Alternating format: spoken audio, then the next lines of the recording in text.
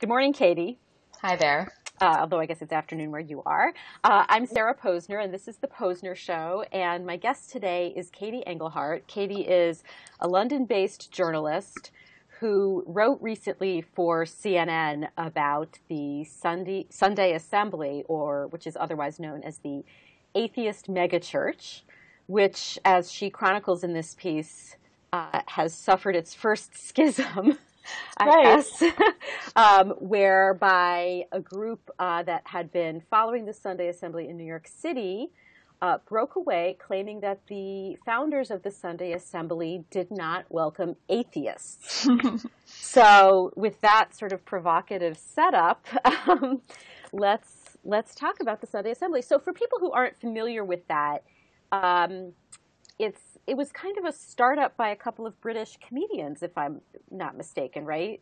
That's right. About a year ago, a couple of British comedians, Pippa Evans and Sanderson Jones, started, I guess, an atheist church in East London. Mm-hmm. It was in a neighborhood called Dalston, which is sort of trendy and filled with 20-somethings. And their idea was to have a place for atheists to congregate. So I actually attended one of the church's first services last April. It was a sort of a small venture, maybe 100 or 200 people. And yeah, since then it's really taken off. It got a lot of attention here in London. Mm-hmm. They ended up moving to a big hall in central London, a very elegant kind of venue. And then in September they started a franchise. So, and the franchise, as far as I understand it from reading about it in the U.S. media, they started a Kickstarter campaign, and they were looking to raise a lot of money so that there could, or not a lot of money, but enough money so that these atheist churches, and perhaps calling them atheist megachurches is a little bit overblown because Sure. maybe the mega part is missing thus far, and that they were cropping up in cities all across America. That's right.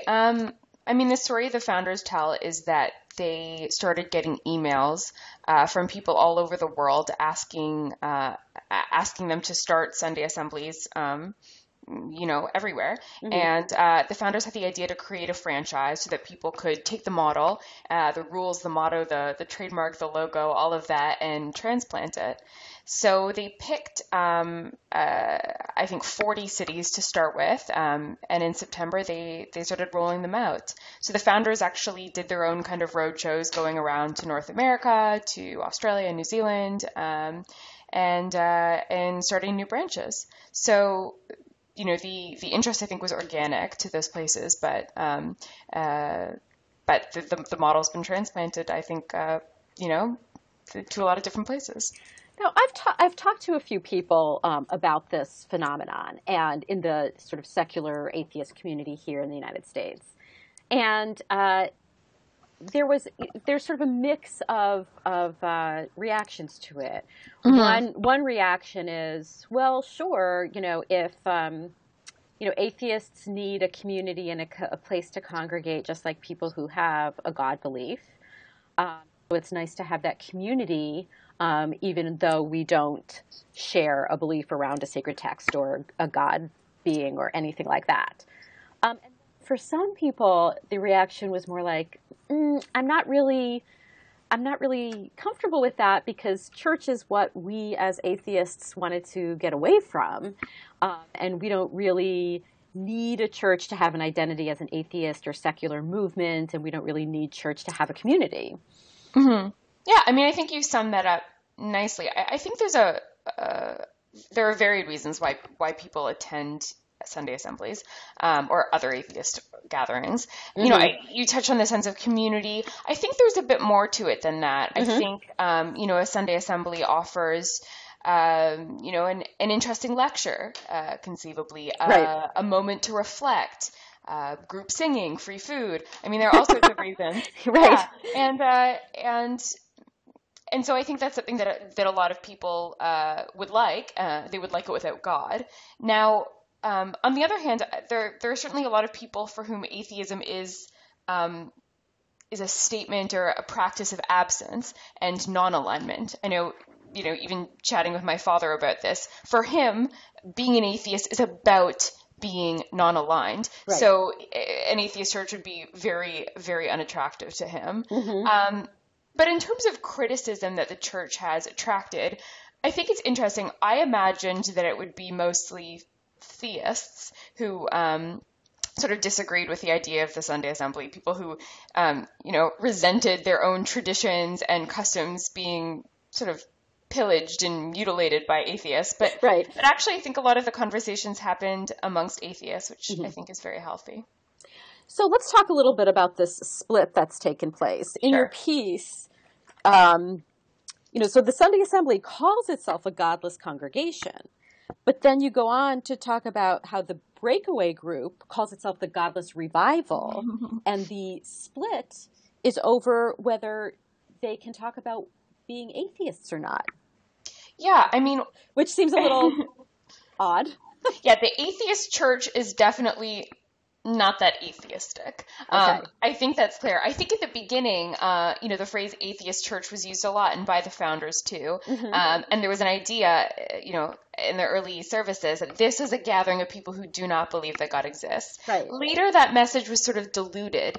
And so now, attending a Sunday assembly, at least in London, godlessness as such is rarely discussed. The founders don't talk actively about a deity.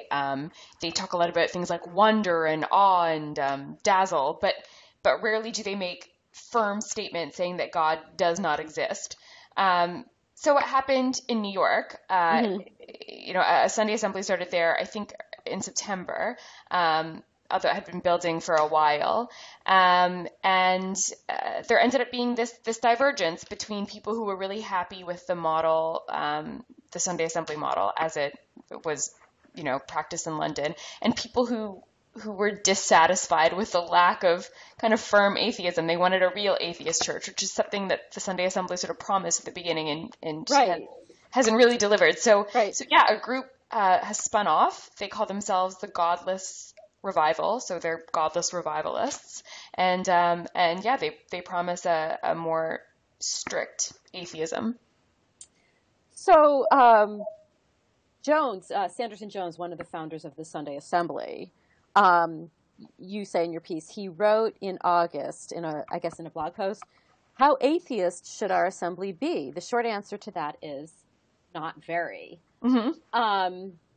So what do you think happened there? Were they getting bad PR by talking about atheism too much? Were they, did they feel like they were alienating potential congregants by talking about atheism too much? Did they consider atheism too negative? Did they want to talk about wonder and awe and dazzlement more? Yeah, I think there's a number of reasons. I don't think they got bad publicity because of the atheist church. In fact, I think they got a lot of publicity because of the atheist church title. But I think eventually, oxymoronic title. Yeah, I think eventually they wanted to appeal to a bigger tent. So in the article, I cited a Pew Forum poll from 2012, which shows that of the 20 or so % of Americans who define themselves as without religion, only a very, very small percentage of of those people identify as atheists. Right. And so a church that's kind of, not believing, but, kind of spiritual and kind of wishy-washy on the question of atheism is probably going to attract more people. I think some original supporters will be disappointed, but if it's a numbers game, I think it's probably a smart move. But is that necessarily true outside the United States? Because I get the sense that godlessness is not as reviled in European countries as it is in the U.S. So in the UK, where you are, was the godlessness as much of an issue as it was here? Yeah, well, I think it's actually really interesting in the UK context because in the last year or so, there has been a kind of a backlash against vocal atheists. A number of sort of atheist champions, leaders, Richard Dawkins and the like, have made some controversial statements over the last year or so about religion, particularly about Islam. Right. And I'm not sure that all of the criticism of Dawkins, et cetera, is justified, but I think certainly there's an idea, a belief in the UK that atheists are increasingly a nasty bunch, or that they're intolerant towards faith, or this or that. So I think maybe the atheist title isn't, a huge selling point here, although probably no match for America's hatred of atheism. Yeah. Right. So what do you think that people who go, so with this atheist split, the atheists are basically saying to the Sunday Assembly folks, look, we want something that's more explicitly atheistic. And but this hasn't ruined the Sunday Assembly. The Sunday Assembly is still going forward with the people who like its dazzlement and awe message. And what are the people who are still, I get what the people who are the atheist schism folks, they want to be, they're purists wanting to be atheists. But the people who are still drawn to the Sunday Assembly, what is it they're looking for, do you think? I mean, apart from the questions of community and feeling like you're in a gathering of like-minded people. I think having had a chance to talk with people at Sunday Assembly London, I think a lot of people, they want a kind of more active disbelief.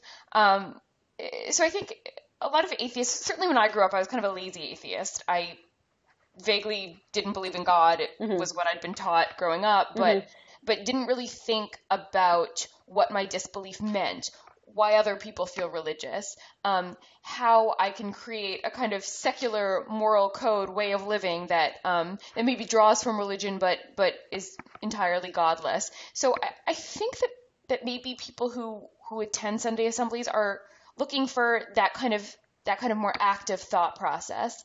They don't want atheism to be, or godlessness to be, a tally of things that they lack, lacking faith or this or that, but they want it to be something more active.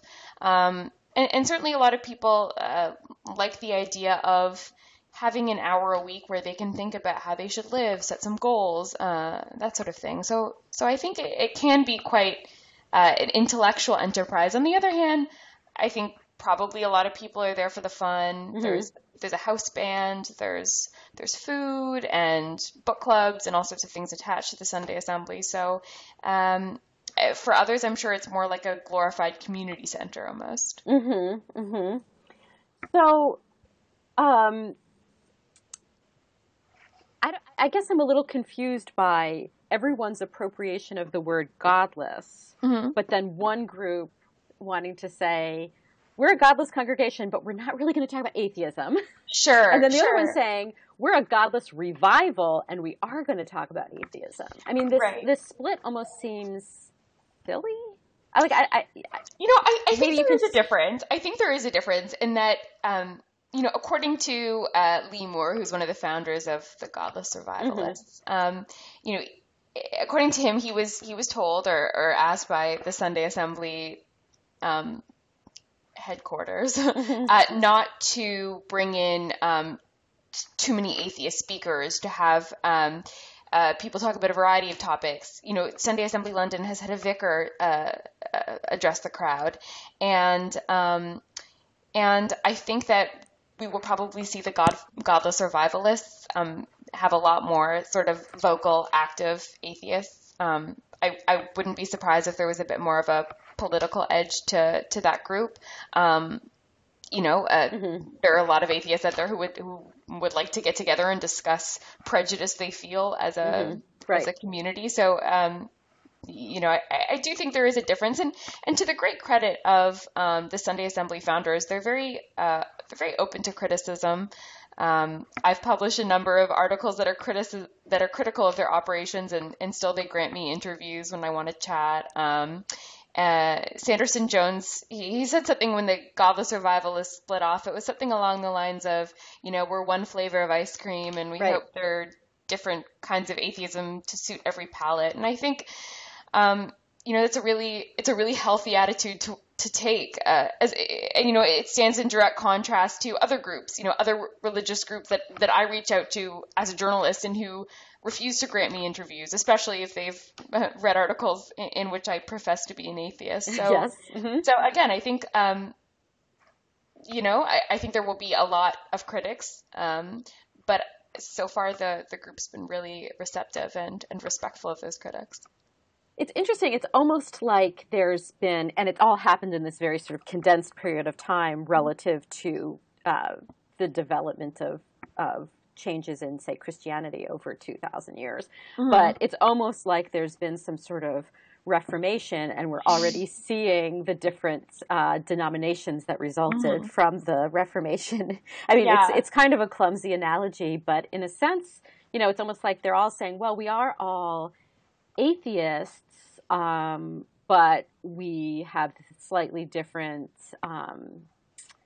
we have a slightly different theology, if you will, on that, or a slightly different approach. I mean, because sometimes when you look at the differences between different Protestant denominations, to an outsider, it can appear to be rather irrelevant, but to them, so those distinctions are very, very relevant. Sure. Yeah, and I think this also has something to do with the organization of Sunday Assembly, especially in recent months. Mm-hmm. I think at the beginning it was a local venture. It was an East London thing. It was mostly young people. It took place in this little deconsecrated church and was very casual. And later there were a lot more rules, and as I write, it became a lot more church-like. Mm-hmm. So there's now a very formal accreditation process, and it involves a peer review process and registering as a nonprofit or some sort of small business, and there are all these steps that are taken, and then that allows someone to have access to the Sunday Assembly logo and trademark. When you start creating a church, schisms will happen because it's impossible to take a model of atheism that was originally suited to 20-somethings in East London and transport it globally and have everyone be okay with it. Right. Another approach, I suppose the Sunday Assembly could have taken, another approach would have been to not have that kind of centralized structure. And then maybe schisms wouldn't have happened because different branches could just respond to the needs and fancies of local communities. But sure, I read some blog that said, the Sunday Assembly, we had the whole history of Christianity in, 1 month of the Sunday Assembly. So right. Maybe that's a universal. So, but I know here in the U.S., I've covered atheism and secularism conferences, and you can get into a discussion with somebody who can recite to you the finer points of the distinctions between a humanist, a secular humanist, a free thinker, a skeptic, an atheist, and the list goes on. Yeah. And in a sense, these Sunday assemblies, I think, were an effort to bring all those kinds of people together to the extent that they weren't opposed to the idea of going to something that was called a church or resembled a church, or to the extent that they weren't already probably, maybe going someplace like a Unitarian Universalist church, or, a humanist Jewish congregation or something like that, because those things also exist. And, non-believers are welcome in UU churches, and maybe if you want a church kind of thing that is already there for you. So yeah, it's sort of interesting. They were trying to bring, I think, what may be at a granular level, people who had very different ideas about what they wanted this thing to look like, bringing them all together. And so maybe these sorts of schisms were inevitable. I think that's possible. And I think, the Sunday Assembly will still attract people of different atheist varieties, and beyond. I remember at my first service, there was a moment where we had to kind of turn to the people near us and introduce ourselves. And I started chatting with a young guy near me, and it turns out he's a Catholic and quite devout, and he had been to real church in the early morning and then come to our secular church afterwards, and he really liked it and was going to come every month. So I think you'll still see that variety. And he liked it as an add-on to having gone to Mass in the morning? Yeah, he liked it Uh-huh. as an add-on. Uh-huh. There was an interesting lecture. I think at that point it was, a historian talking about traditions of Easter and that sort of thing. So there was certainly, there is certainly a lot for people to gain, even if they do have a faith. Now, I think it's possible to criticize, and I have criticized the actual quality of the sermons that the Sunday Assembly offers, but regardless of that, I think there's still a lot of attraction for people who have different kinds of levels of disbelief. Right. And so you talk about that a little bit in this piece, your criticisms of some of the lectures. Can you talk about that a little bit more? Well, I mean, so something that attracted me to the Sunday Assembly was the promise of a thoughtful sermon every month. And I think this is probably, I had just finished grad school. I missed the school setting. I missed being exposed to ideas and conversations that I wouldn't normally come across myself. I haven't really found all of the sermons to be terribly thoughtful. I think at the last service I went to, I was excited to hear physicists talk about the history of physics and that sort of thing. And instead it was kind of 4 minutes, 5 minutes, read like a Wikipedia page, wasn't that interesting. Again, I'd gone to meet new people and instead there was this kind of, stilted conversation in the lobby at the beginning and then no designated time to chat with people during the service. So for me, the execution of the assembly in London hasn't necessarily met my expectations. But that's not to say it can't or it won't, or it doesn't for some people. But yeah. Also, the music is really loud, and I'm a bit of an old person that way. It was right. But what I was going to say with regard to your point about the lectures, I think that for a lot of religious people do a lot of searching before they settle on a church or a synagogue or a mosque. They want to make sure that the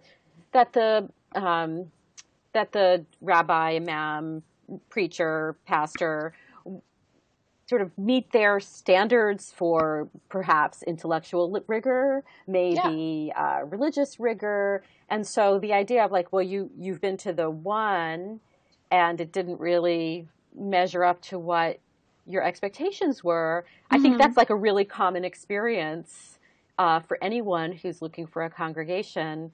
And maybe in a way that means that, the atheist church movement, or if you want to call it that, has some of the same issues that churches and other houses of worship have. Yeah, I think that's definitely a good point. I mean, I would hope that in a few years' time, people have a nice choice of atheist churches to attend. I think the Sunday Assembly tried to sort of bypass some of those issues related to affinity with the preacher by mandating that chapters have rotating MCs. In London, there hasn't been a rotating MC for whatever reason, but I do think it's a good idea. I think it would make it easier for people to find a single church that they could kind of get along with if there wasn't one charismatic leader dominating. Right. Well, charisma is an issue that I was thinking about as you were talking, because I think for some people, depending on your religion and your denomination and your orientation, for some people in religion, they're looking for someone who's, very scholarly and educated. So they might be looking for that. Other people are maybe just looking for that pure charisma, that pure ability to sort of connect with what people are thinking and connect these complicated ideas to your life, and not abstract these religious ideas so much that you can't, you feel like you're not oriented around them at all. Exactly. So we've got two stand-up comics in London, but elsewhere, Harvard University has a humanist community, which is really strong. Atheism and humanism, not necessarily the same thing, but it is a secular community, and that I think that leadership is quite intellectual. Mhm. The what they offer is more intellectually rigorous. But yeah, again, it's a matter of preference. So, I think that, in the evangelical and charismatic Christian world, the charisma, not in a religious sense, but maybe in just a more personal sense, is a huge thing Yeah, because a preacher who can, pick up the mantle of starting a church and get people to come. I mean, that is what draws people. The religion has already been there. Some people are looking for somebody new, somebody fresh, somebody yeah. who's really going to motivate them or inspire them. Hmm. Um, but I wonder, like, do these atheist churches have, and I'm not saying that the atheist churches have to mimic, I think that's one of the problems is like this tension over whether they need to mimic Sure. actual churches or not. But I do think that personal charisma is a huge draw.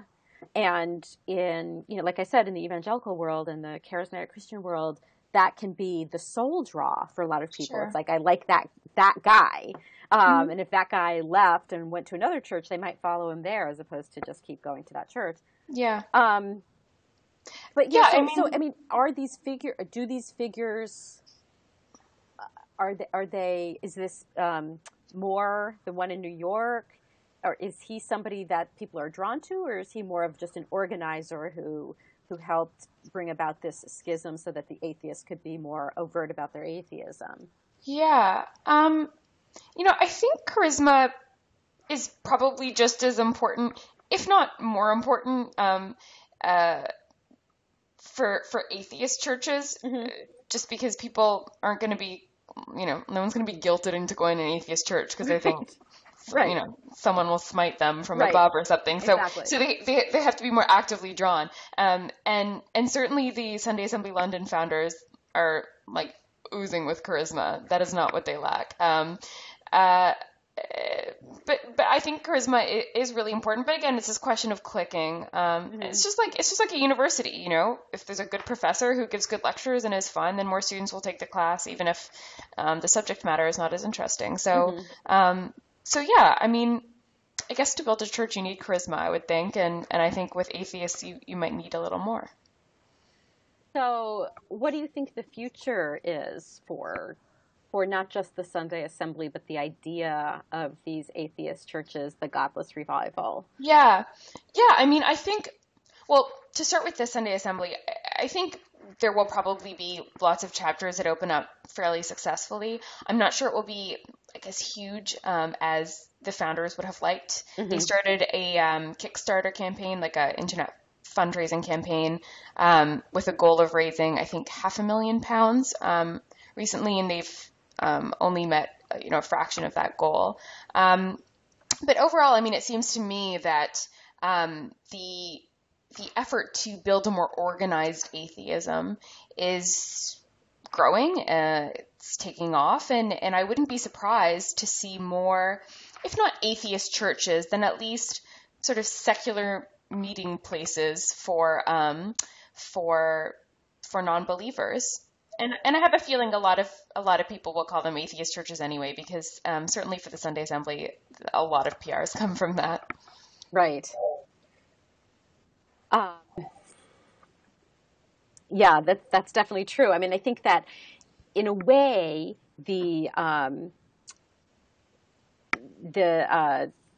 Sunday Assembly folks have become the face of Hmm. it, Yeah, and that's what people associate it with them exclusively. That they've been a little right. successful, I think. Something they Hmm. have been successful at is the branding part of it.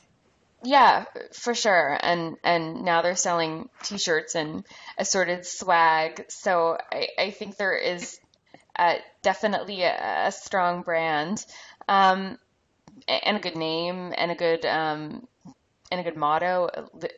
What is it? Um, Live what better, wonder Live more. better, Yeah. help often, wonder more, which Right, I right. think is great, actually. Uh-huh. But uh, I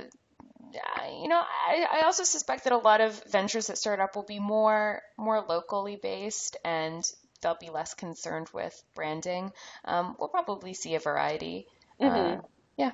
Yeah, it's definitely a really interesting phenomenon to watch. Hmm. Um, I think particularly in the U.S. because atheism still has such a stigma attached to it, Yeah. despite the presence of some very prominent atheists here, and I think it just still has a huge stigma attached to it, Yeah. and I think that as these atheist churches develop and mature and change and have their schisms and so forth, they're going to be scrutinized more, both by the atheists themselves and by non-atheists who are going to look for any way to try to demonstrate that, the atheists just can't pull anything off, Yeah. or that Yeah. they're wrong or what have you. So, Sure. But I think this scrutiny is again really really healthy. mm-hmm. I think it's probable that if there are sort of big umbrella groups like the Sunday Assembly that continue to grow, we'll see some of the problems that we see in traditional churches. Hopefully not, like pedophilia scandals and that sort of thing. But we'll see some of the institutional problems. We'll see Right. problems with leadership. There'll be questions about minorities and women and Mm-hmm. and funding and all those sorts of things. And But control, and control, control, because they for will sure, have to control. create, there's no denominational structure to tell them, oh, like, here is your minister and your deacons do this and your Right. presbytery does this. Right. That will have to be created, and it would have to be created to the satisfaction of both the people running it and the people attending it. Those are challenging issues. Yeah, and I think in a way it's a challenge too for individuals. As I said, I think that it's one thing to not believe in God, and it's another thing to approach that disbelief actively and sort of think about what it means and how it influences one's life and how one defines priorities in the absence of religious belief. So I think it will be a struggle, but I think it should be a really welcome opportunity. And then there'll be lots and lots and lots of atheists who would never set foot in an atheist Right. church. And that will never change. And that will never change. Right. Well, listen, thanks so much for talking to me. The piece is at CNN's website. Mm-hmm. We have a link for it here on Blogging Heads, and you should go read it. It's really interesting. And check out Katie's website. And thanks again, and maybe we can do this again. Yeah, thanks, Sarah. Okay, thanks, Katie. Bye. Bye.